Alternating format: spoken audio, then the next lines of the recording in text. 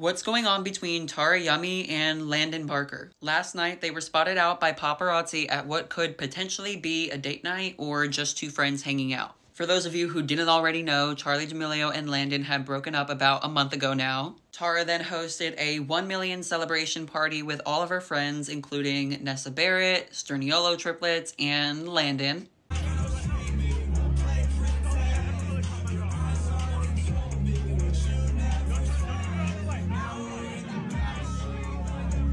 This whole situation is giving me major flashbacks to July 6, 2020. If you know, you know. But wait, let's pause for a second. If Landon's allowed to move on this quickly, doesn't that mean Charli's allowed to do the same? I posted these pictures on my Instagram story if you want to go check it out. Some people are really upset that I'm even posting about this, but after all, my job is to report on influencer news and pop culture news. Surprise!